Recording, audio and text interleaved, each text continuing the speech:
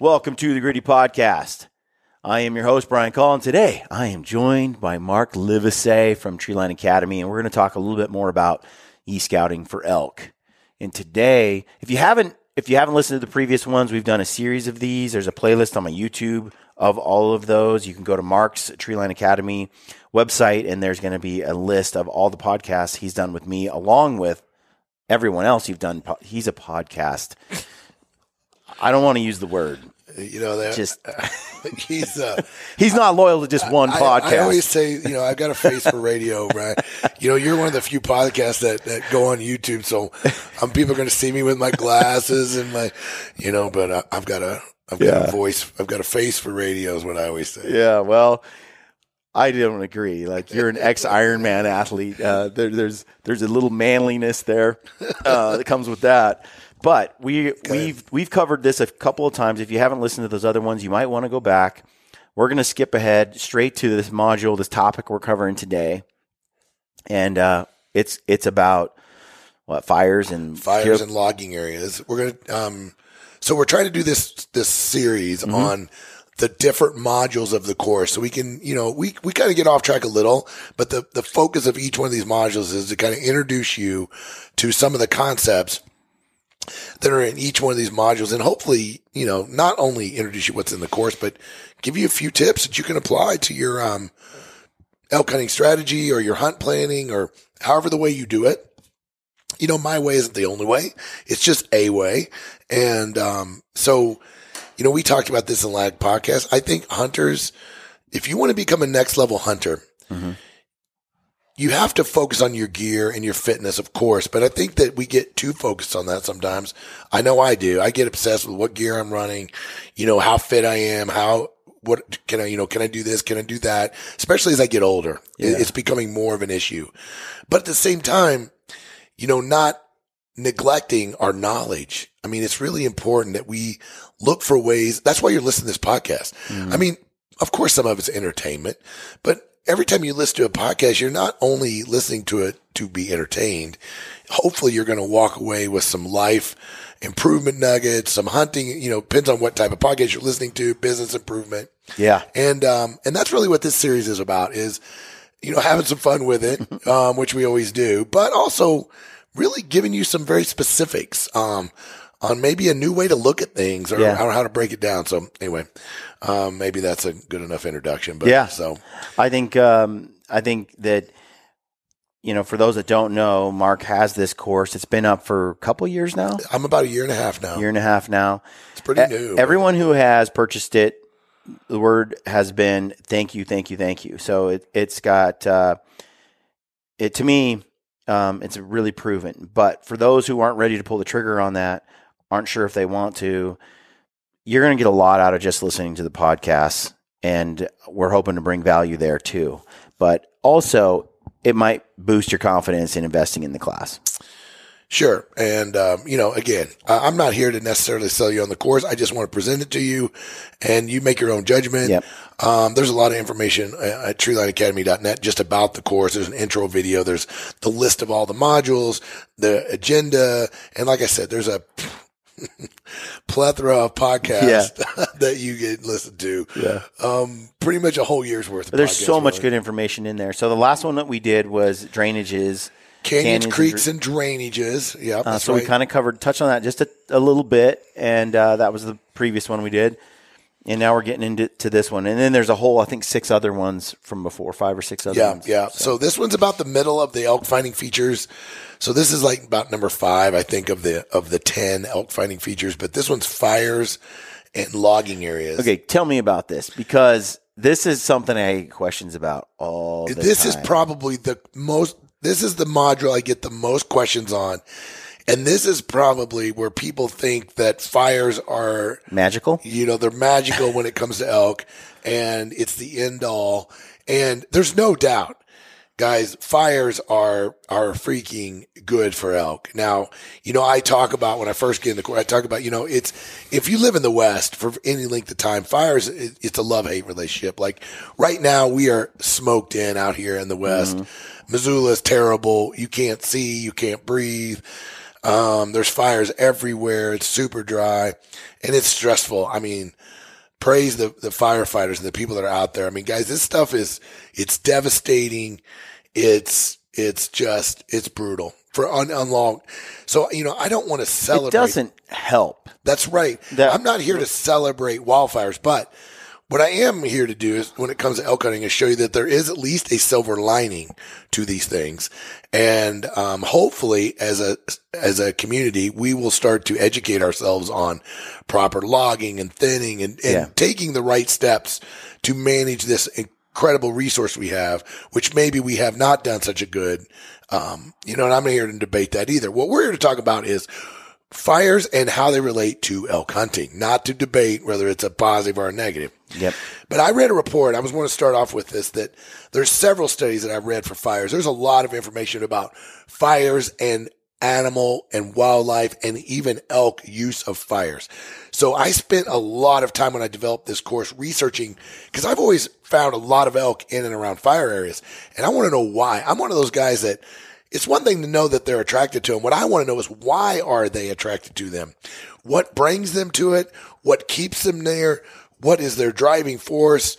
And just all the details around it. So in this module, there's a lot of reference to research, a lot of numbers, a lot of things to kind of get you started before we start getting into breaking them down. So I want to just throw out a couple of things. Is one, there's been several cases where elk populations have increased by more than 70% in areas that have had fires. That's an incredible number. Yeah, it's huge. A 70% increase in elk numbers. Wow. And it's just related to the tremendous growth and regrowth.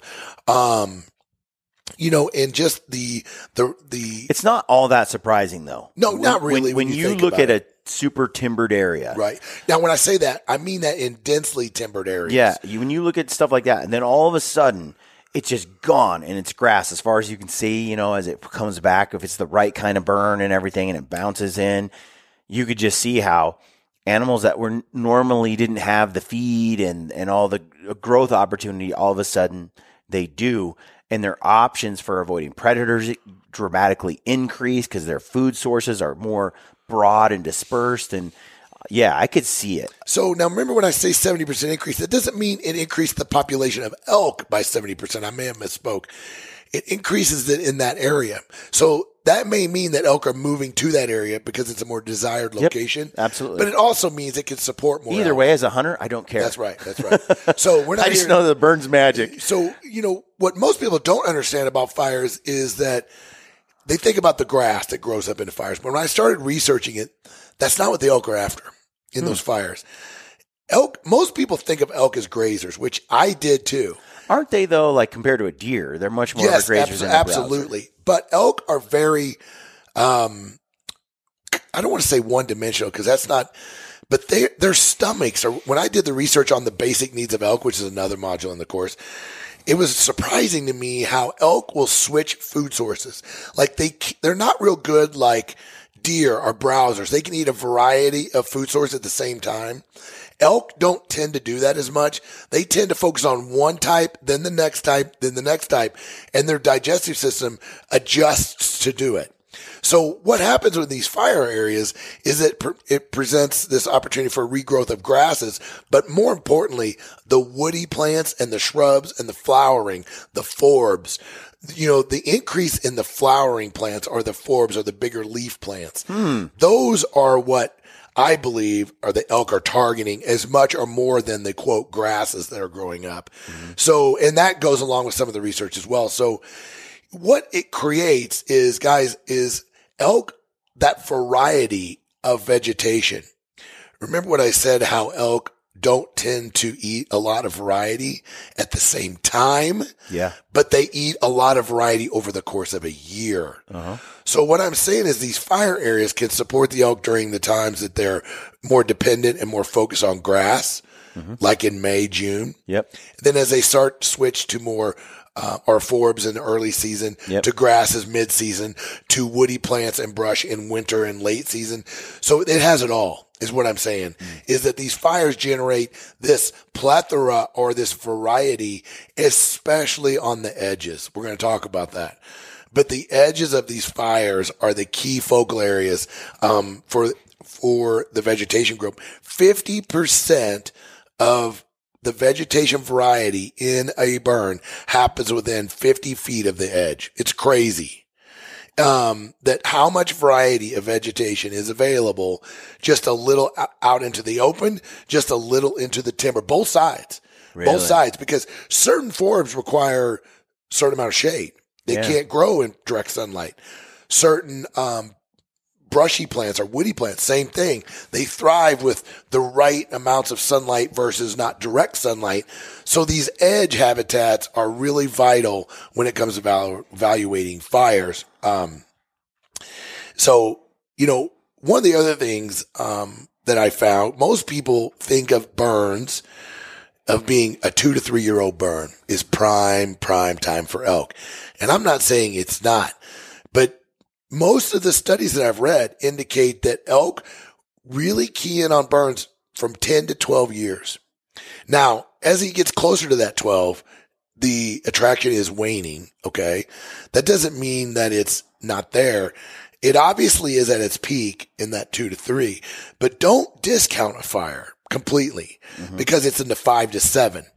Again, it depends on the fire, depends on the regrowth, depends on how much shade it's getting, how devastating was the fire, what time of year the fire started. All these things can contribute to, quote, the life expectancy of a fire as it relates to the attractiveness to this elk. One of the fires that I really like to hunt, this one area. So you guys, if you've listened to much of my stuff, you guys know that I'm kind of a new area guy, meaning I do not go back to the same places very often. And I know that does not help my success. I know, I understand, but I'm an adventurer. I love new places and I love developing new places. And so maybe if I have any skill at e-scouting, maybe that's one of the reasons why is because I'm always developing new spots. Like on my elk planning right now, I've gone so overboard this year. I've only got 1 or 2 elk tags this year. So I'm just wearing it out in Montana. And I've got like 12 places I'm looking at right now, 12 different locations. And I'm just struggling like, okay, which one? And so I just haven't figured it out yet. I keep working on all of them. And one of them is going to rise to the top and I'm going to make a pick or make my choice at some point. But there's this one area that I have been back to 3 times and I have sent several of my friends in there. Every single one of my friends have gone in there and have killed elk, and it's a burn and it's a 6-7 year old burn, but it's got the right mix. And one of the things that everybody's going to ask is, what is that mix? Well, this particular burn burnt very strangely. It jumped. It would burn a pocket and somehow it would jump, like it got in the crown and it went over to, I don't know the fire terminology, but I'm just telling you what this created was a mosaic. I call it a mosaic pattern where the edge is like it's just squiggly. It's not a square burn. A lot of fires will burn to an edge and it'll be a straight line. This one did not. This one burnt down into ditches and left the entire ditch alone. It burned up on the ridge and left half the ridge not burned. And then it burnt over the ridge and burned a whole big basin. And it was just, I think that randomness of the burn created such a diverse amount of vegetation. And it has some low-lying areas that were holding moisture. And those areas that were holding moisture, the grass in there was chest, neck deep. It was unbelievable. And it's still like that 6-7 years later. So I think that particular burn, because of the way it burnt, the mosaic pattern it left, and the sheer amount of edge habitat that it left, and the low-lying moisture holding areas, and it was not a steep area. It was moderately steep. We talked about that in the last podcast real quickly, but guys, burns that happen on super steep slopes tend to take longer to regrow because of the moisture content. Right. So when you're evaluating and you're looking at terrain and you see 30-degree slopes and it's a burn, you're like, maybe I'm going to give that one 3 to 4 years to be prime. It may not be as good year 1 or 2. Guys are always telling me like, well, out, for example, in Missouri River, the Missouri River breaks area of Montana, we've had some of the biggest fires in Montana have been out there in the last few years. And the deer, now mainly deer and elk, are moving into these fires year one. Like they burn 1 year and the next year there's animals in those burns. Really? And everybody's like, why? And I'm like, well, the main reason is because they're at a gentle slope. Mm-hmm. They're holding moisture. They're growing back quicker than some of these steeper burns. So it's just one thing to keep in mind. And we cover a lot of that in the course, but pay attention to the boundaries. The more jagged the edge, the more I tend to like it. The more entrance and exit points to the burn, I like. And what I mean by that is drainages that run into the burns, guys. When you look at these in Google Earth and you're zooming in and you see a drainage that runs out into a burn, and the burn is gray. It looks gray on Google Earth. And you're looking at it in August. You're looking at it in July. If you could find that historical imagery, that's one of the reasons I like Google Earth. It's because I can look at the dates of the imagery. It's really important fires. Again, using the right tool for the job. If you're using only Onyx, if you're using only Gaia or Gohan or whatever you're using, this is not available because you can't look at the dates. You have no idea what you're looking at. So if I'm looking at an August picture and I see this burn and it's all gray and I see this green ribbon running out of the timber out into the burn, I'm like, that's got my attention. That ribbon runs into the timber. What that's telling me, and then I'll switch over to the topographic map and I see, sure enough, it's a small drainage that's reaching out in that burn. I can almost guarantee you that the elk are coming and going from that burn in that spot. Mm. You know, they're not going to walk out in a burn and cross the entire burn to get to that drainage. Now, I shouldn't say they won't.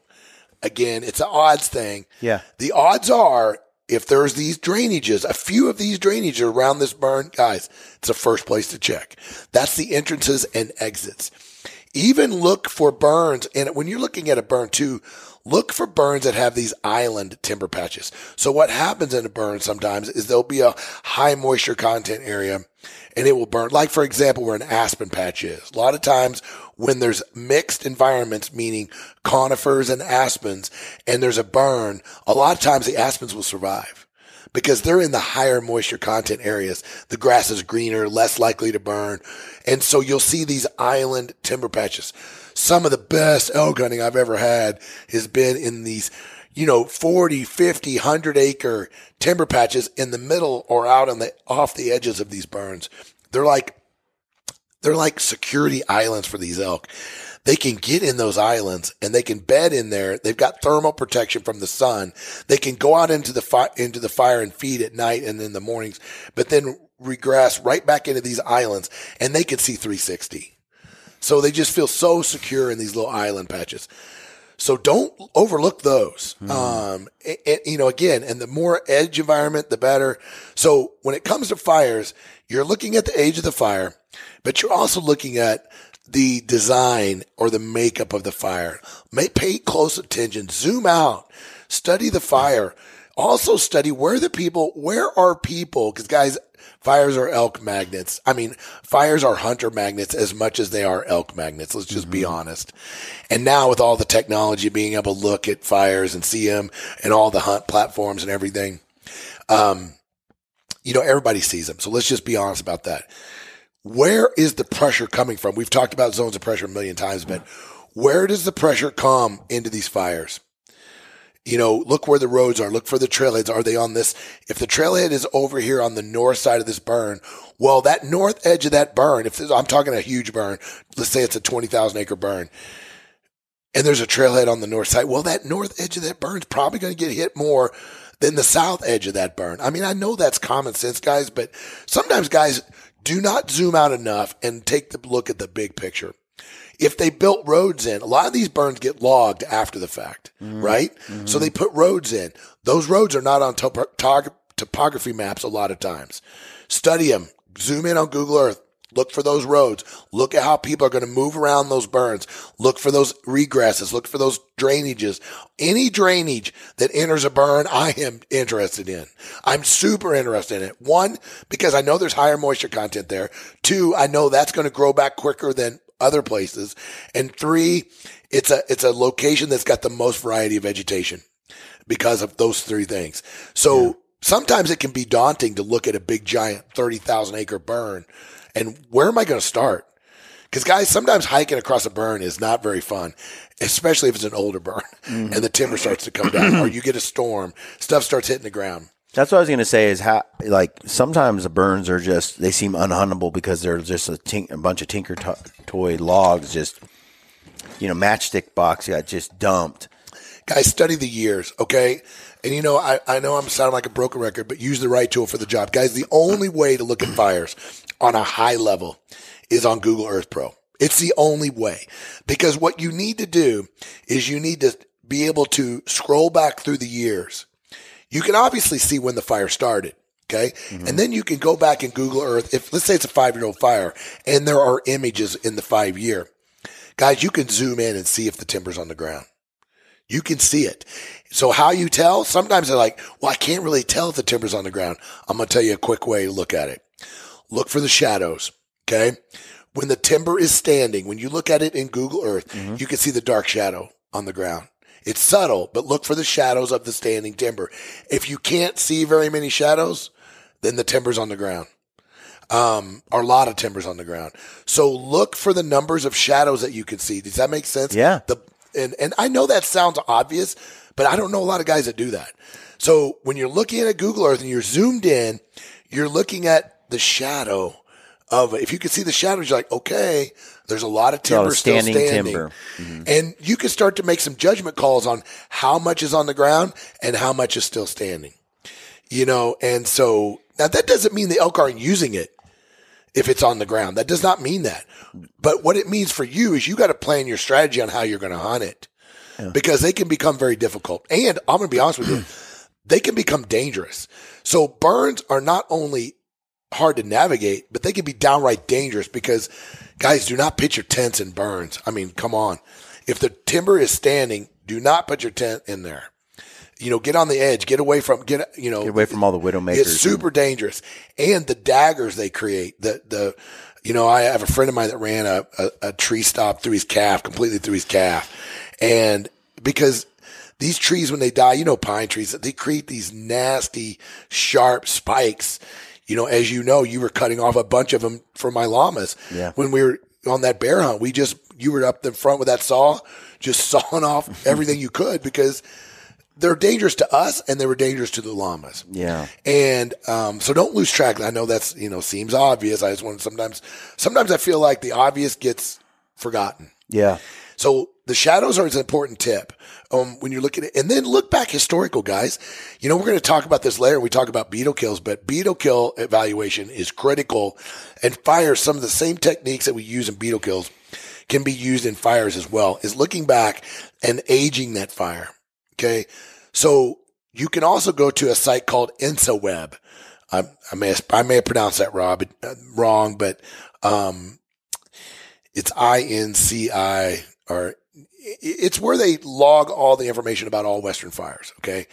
And you can see when the fire started. They tell you lots of information about the fire. How long did it burn? When did they get it out? Just all these things because, for example, let's just use an example. We had a fire here in Montana. I'm going to probably draw everybody over to it by Red Lodge that started in June of this year. This fire went in June. It was pretty massive, pretty quick. Mm-hmm. It scared a lot of people. But the firefighters and the smoke jumpers, these guys were on it. And they got this dang thing pretty much out now already, which is rare in the West for a fire to be put out in June. So think about here. We got this big fire now in Red Lodge, which is, good elk area. Okay, let's be honest. That started in June, that is already out. By next year, this fire could be money because it started early.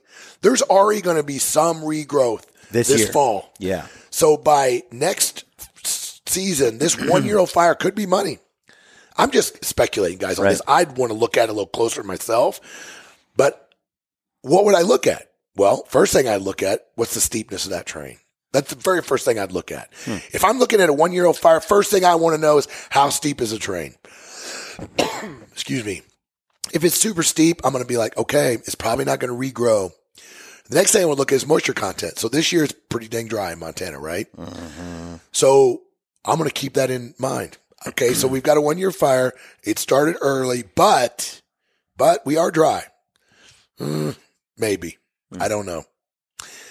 You just see what we're doing here. We're kind of thinking about it from a logical standpoint. But if I saw a fire that started in August and they didn't get it out, they never got it out, and the snow put it out in October, like what happens a lot, or the rain when the rains come, then I might not be super excited about that fire the next year, even if the slope is good. Okay.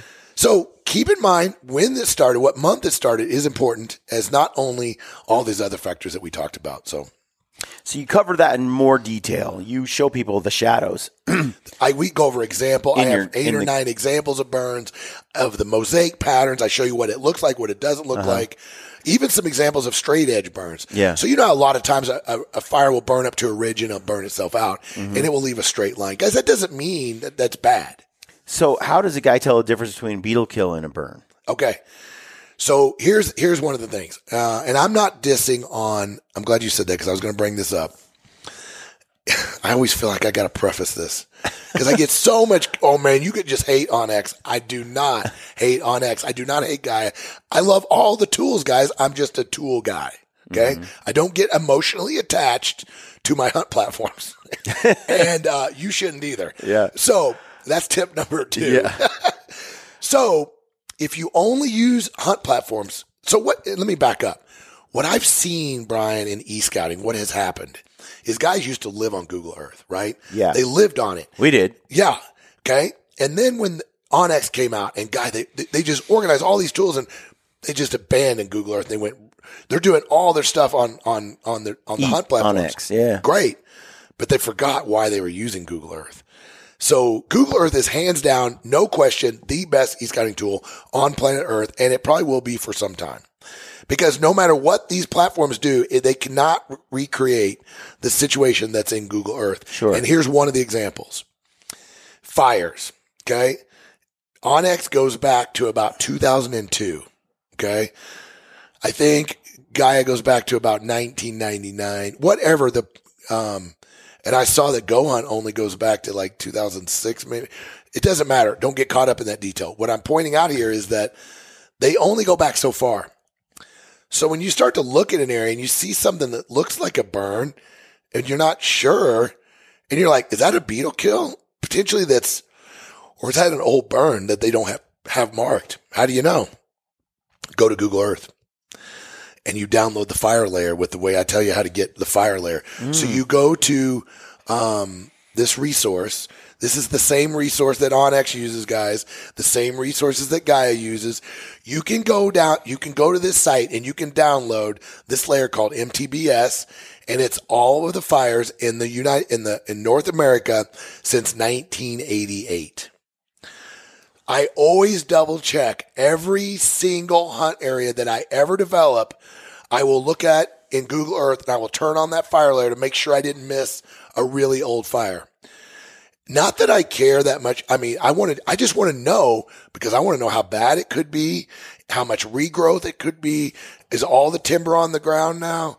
And so that's the part that is a real issue.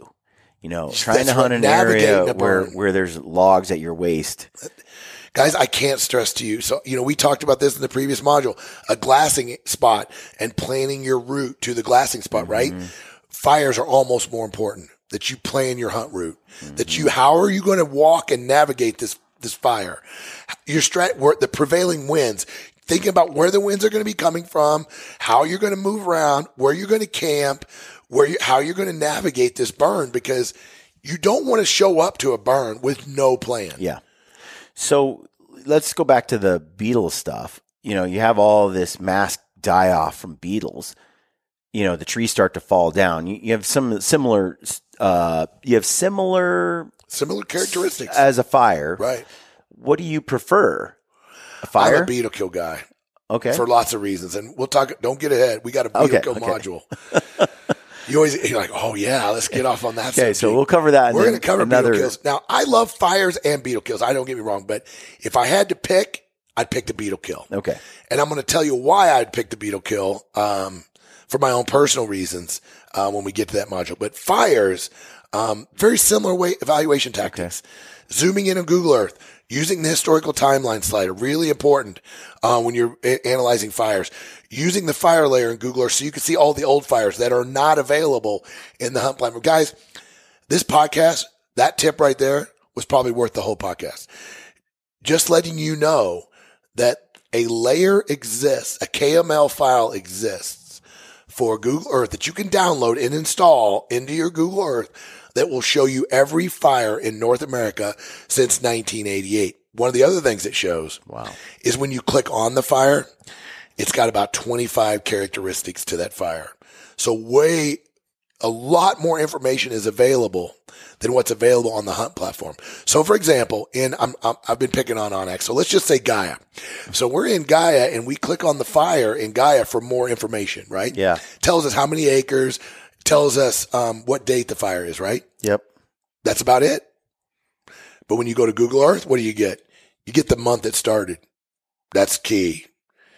You get the year, obviously. You get all of the fires, clear back to 1988. You get, sometimes you get links to the fire data, like the InstaWeb stuff. You get when they got it put out. You get lots of things in Google Earth that you will not get in the hunt platforms when it comes to learning about this particular fire. Okay. So, for example, I will look at a fire in OnX. I'll be like, okay, I see it's a recent fire. I will almost always jump over to Google Earth just real quick, and I'll click on the fire and see if there's any more information available that's not available here. Guys, if there's one thing you're going to learn for me, that if there's anything you're going to learn, is historical knowledge kills elk. Okay. What I mean by that is the more knowledge you put in your head about your hunt area, the better your odds of killing an elk. Is it the silver bullet? No. Knowing this fire information, knowing when it started, when it was put out, is that the silver bullet to killing elk? No. But when you stack that with the next piece of information, with the next piece of information, with the mosaic patterns, with the entrance and exits, with the all the things we talked about, the island meccas, the island patches, these things all start to come together. And when you look at a fire, you start looking at it in a different mindset than you know. Most hunters look, oh, there's a fire, I'm going to go there and hunt elk. They don't know why. They just heard somebody say in a 1-minute e-scouting video that fires are good for elk. And so I'm going to go to this fire. Right. So when I lived in Oregon, we were often targeting clear cuts for blacktail and for elk. And that was kind of a big deal, major deal, actually, because the more clear cuts, the more that the actual elk habitat exists, especially when you're hunting the West Coast. Right. But I got to admit, since I've been hunting, more of the Idaho, Montana, Colorado, type of areas, Wyoming, I'm not really dealing with as many clear cuts as I have in other states. Well, you're not looking for them as much. Okay. Because you're not focused on them, because they're not. And let's just face it, in Washington and Oregon, that is the elk finding feature. Yeah. It's one of the top features, right? Right. Well, in Montana, we've got other features. We got these fires. Yeah. We've got these massive beetle kills that they don't have there. Yeah. We've got different landscape. We've got glassing opportunities that are not available in Oregon. For sure. And right? We can see the elk before we kill the elk in some areas. Yep. And there's just all these other things that you've replaced. So what you just said is what we talked about before, is that you don't know why you're doing it. You're just an experienced enough hunter. You've started looking at all these other features and they're attracting you. And maybe you hit on something. Maybe in Montana, maybe we shouldn't say this. Maybe in Montana that the log areas are being overlooked. Maybe if you spend some time looking at timber patches, let's just stop there. Yeah. How do you know where the timber patches are? How do you know how old the timber harvest is? How do you know what they do? A lot of people don't find out until they show up in their hunt area and they stumble on it. Did they clear cut it? Did they just fire suppress it? Did they thin it? Was it fire prevention? What was the mechanism? What kind of operation was it? Did they build roads in there? Did they not build roads in there? How long did it go on? Yeah. Well, if you go to OnX and you look at timber, it's going to tell you, they've got a timber layer. You can turn it on. It'll show you the clear cuts. It'll give you a couple details about the timber. Yeah. Right? Yeah. Guys, in Google, I know I'm a broken record when it comes to Google Earth, but this same website that has the fire layer has the logging operations layer for the whole entire North America. Guys, and then now you can't just download it and install it into Google Earth. I don't want to get into the technical weeds here, but it's too big. It's over 1 gig. Okay. It's a giant file. So what you have to do is it's called restrict to view. That's all I'm going to get into. So you have to install it with a restrict to view. And once you do that, then you can use it. But when you click on the fire in Google Earth, you would not believe the list of information that comes up that's available. The Forest Service provides all this information. It tells you who the operation is doing the thinning. You can call. It's got numbers sometimes. It's got when it started. Is it still going on? Is it active? Is it closed? The road network integration. Did they replant the roads? Did they reseed the roads? All this information is there that's not in the hunt platforms. So if you are focused on timber and logging areas, if you're in Oregon and Washington, my gosh, you need to be using this tool on Google Earth. Yeah. It's a mecca. It's a mecca of information about these about these logging areas. So in this module, I go over quite a bit of the logging stuff, but I've got a lot of emails. To believe it or not, Brian, my top 2 states of members of my course is Washington, Oregon. So I'm getting a lot of heat to do more on logging. So I will have more coming in the logging stuff. Very cool. Well, dude, I think this gives people a taste. There's a lot of good information in this, Yeah. We talked a little fast and a little. You're trying to get through it, but I think it gave some guys some, at least some tidbits to look at. And, when it comes to fires, guys, last thing I'm going to say about it is for me, it's another odds multiplier. Okay. It's not the odds multiplier. Yeah. So I think as an elk hunter, you have to work really hard not to become one dimensional. It's like, man, I only hunt bulls. I only hunt elk in fires. I only hunt elk in logging areas. I only hunt elk in north facing drainages. I only hunt in canyons with no trails in the bottom. Yeah.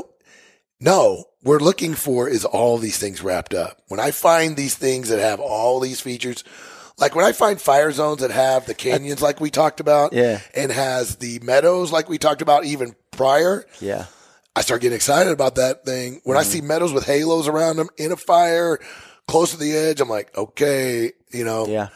So that's like people who say, I only hunt elk if I can call. I only call elk. Right. Like, well, why not a little spot and stock? Why not a little ambush from a tree stand? Why not? I don't care. No, tree stands. Come on. No, I don't care. You're crossing the line. I don't care if I can kill a big bull in a public land hunt. I'll use whatever tool is in my toolbox. Well, it's funny you said that, Brian, because even myself, okay, I spent most of my years coming from Missouri. So I hunted Colorado, New Mexico, Wyoming, and that was back when you could actually draw a tag in New Mexico. Yeah. I had a hard time driving through states that had elk to get to other states that had elk. Yeah. So I just stop in those states and hunt elk. Well, I hunted in thicker areas. So I was more of a caller, like you said. I didn't really branch out into a spot and stalk or more of a glassing style elk hunter until I got to Montana and started looking at some of the areas that I'm like, whoa, these areas are way more open. Yeah. This is a whole different type of elk hunting. And kind of elk hunting right there. Idaho has a lot of that type of as well. Now, Idaho has some thick stuff too in the northern parts. But like you said, I'm trying to become less one-dimensional, even myself. Even 30 years into this, we can always learn.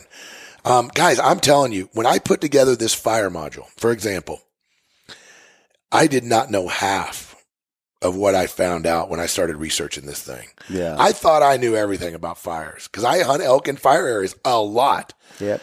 But when I started reading all these research papers and all the reasons why elk, I did not understand the edge. I knew I was finding elk on the edge. I didn't know why.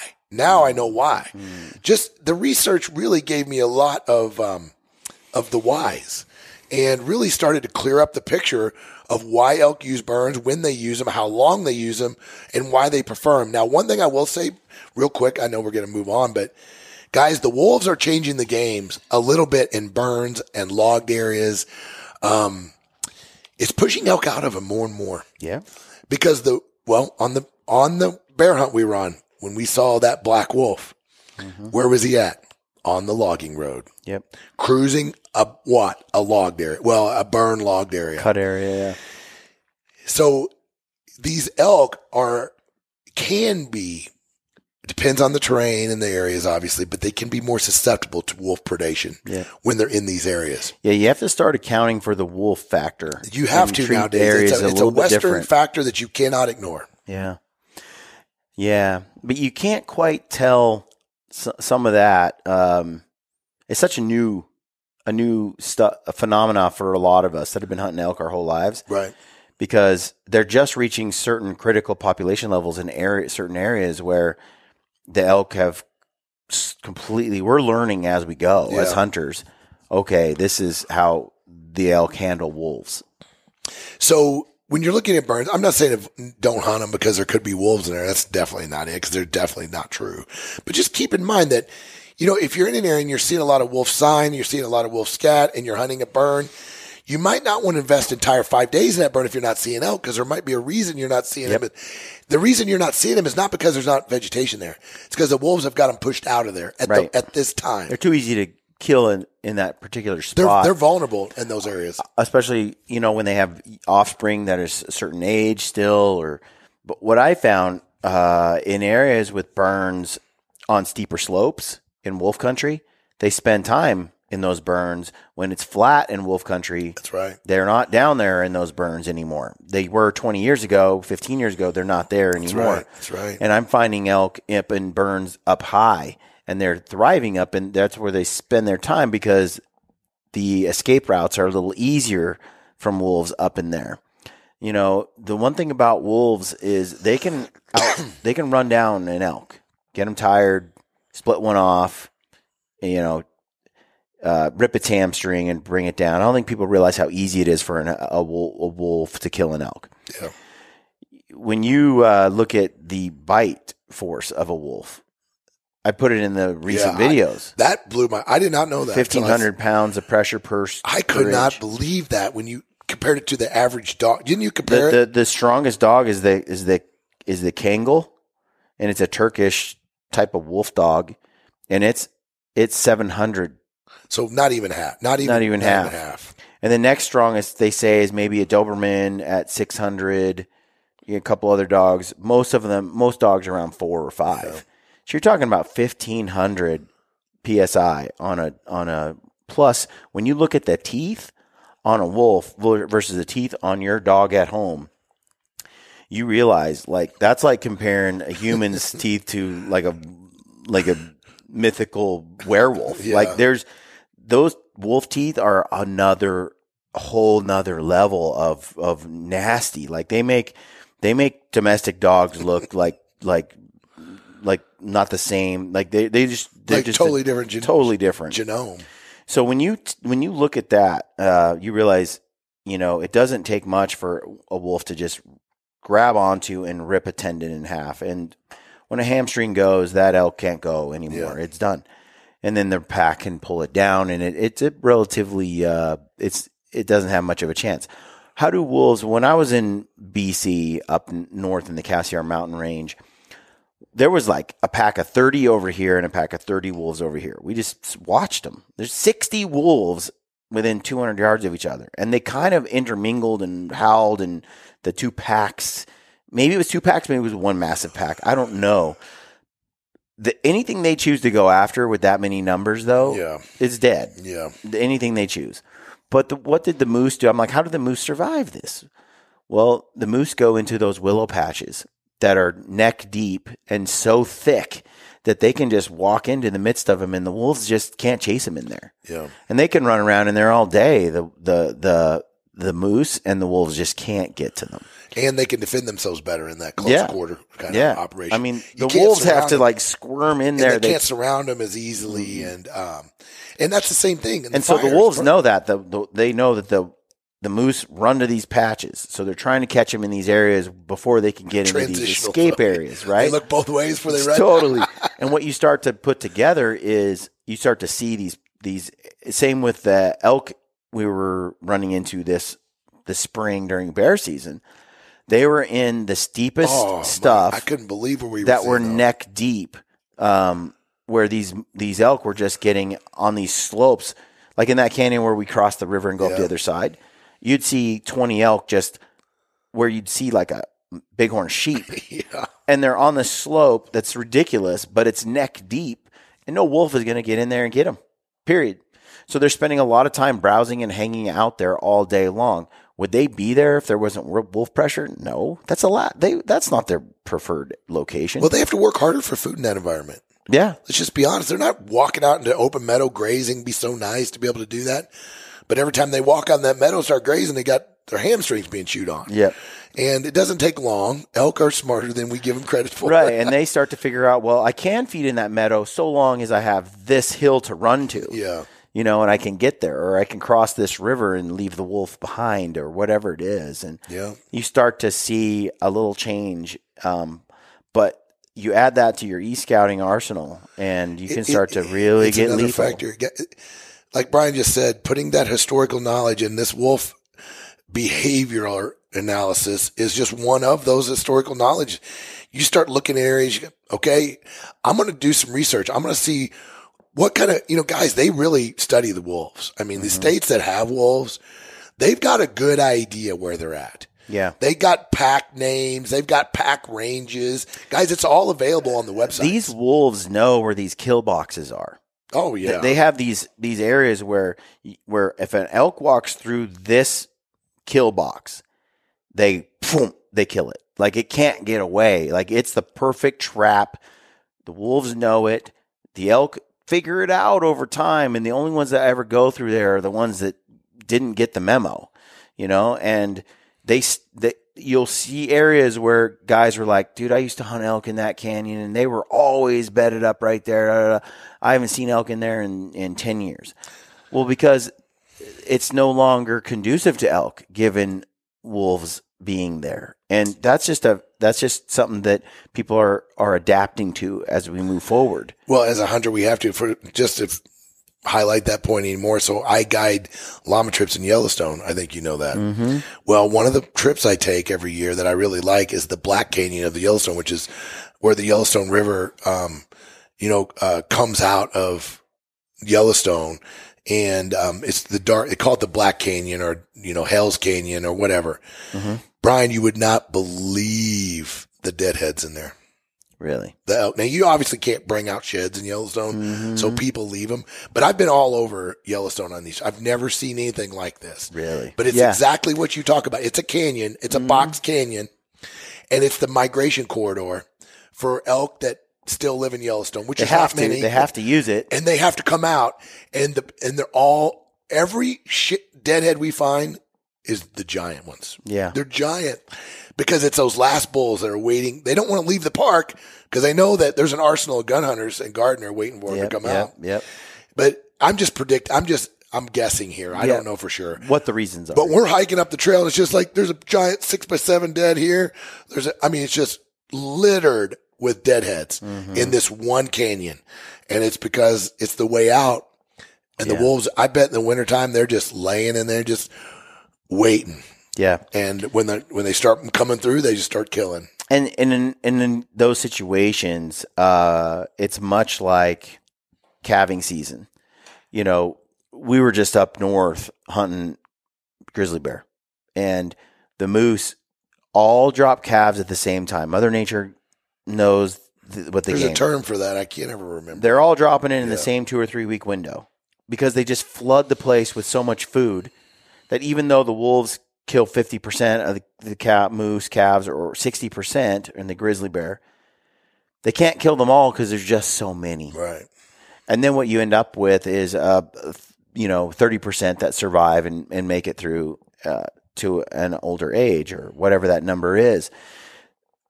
And it's the same thing when they're migrating. They just are like, okay, everybody, 300 of us are going to shoot the gauntlet. 40 of us are going to be sacrificed. Yeah. That's just the way it goes. But if we go one at a time, they'll just kill us all. Yeah. So I think you're swarming the predator population with sacrificial food of the herd to try to get the rest through. And so, Brian, I always thought about like that when we were on our bear hunt. When you're in the back, right? Yeah. Up the back. I always thought kind of like that, like sacrificial. We're in his country, and Brian's back there. He's our sacrificial lamb. He's back in the back at his pace. And I thought if I just stay in the middle, they're going to either eat Ryan up front or they'll eat Brian in the back, and I'll be in good shape here and right here in the middle. Yeah, there's no question that I was in the dangerous position. All right. Actually, Ryan could bump into him, so that's right. That's why I liked where I was at, right in the middle. I'm less worried about something creeping up behind us and stalking us from behind. Yeah, right. You're right. Than I am walking around a corner and running into a sow with cubs and just her doing her thing. That's right. I'd rather take the chance. So that's it, folks. That was a good one. Yeah, good. The next one is going to be. Oh shoot. What is it, Mark? All right, hold on. Let me look real quick. It is, beetle kills. Here we go. And sparse timber. All right. Tune in next time for the beetle kill module. We're going to talk about that. And if you guys just want to go right in, check out Treeline Academy. You've got your course there. How much is the course, Mark? The course is $119. With your discount, they get it for $99. And so there you go. Yeah. Use the code GRITTY. Save yourself some money. And I love partnering with it, and I appreciate it too. And it's a win-win, folks. It's a win-win. I don't think anyone that's ever purchased it that I've talked to. I was doing the elk summit up on the hill here over the summer. Every course I did, I prefaced it with, "Look, I'm going to talk to you guys for like an hour and a half, but I'm telling you, everyone in this class should just go get this e-scouting course because what you cover in that lengthy period of time is gold." And there was always 2 to 3 people in the class that had already purchased it, and I barely got through my little spiel, and all of those people were like, "He's right. You all need to do this. Trust me. It's been a game changer." Thank you. It's really cool. So, folks, check that out, and then you are going to come out with some more modules like bear. I'm adding. Well, I'm going to add to the course too. Or mule deer rather and stuff. We haven't said this yet, but your membership in the course, guys. There's a lot here. Mm-hmm. I mean, in some regards, maybe too much, but it's 30 modules currently, and it's about 26 hours of video. So it's pretty intense. This is not something you're going to do on the drive out to hunt. Yeah. This is something that needs to be invested in a little before your hunt. So actually, right now would not be a bad time. To get started. You're getting a little tight right now, but you still could pull it off. But remember, when I started doing this course, I knew it was going to be a lot. And so that's why I did the 2-year membership. So business-wise, that probably wasn't the smartest decision. I've had a lot of people say, "Dude, that's stupid." I'm like, I don't feel like you can absorb what I've put in here, especially unless you've got a lot of experience. And free time. Yeah. If you're a newer hunter, I feel like you need 2 years to hone your game in this area. Yeah. So anyway, it's a 2-year membership. So 2 full elk seasons. That's pretty cool. So check it out. So check that out, folks. Use the code GRITTY over there. Thanks for tuning in. Look for the next one. It's on beetle kills. And stay gritty.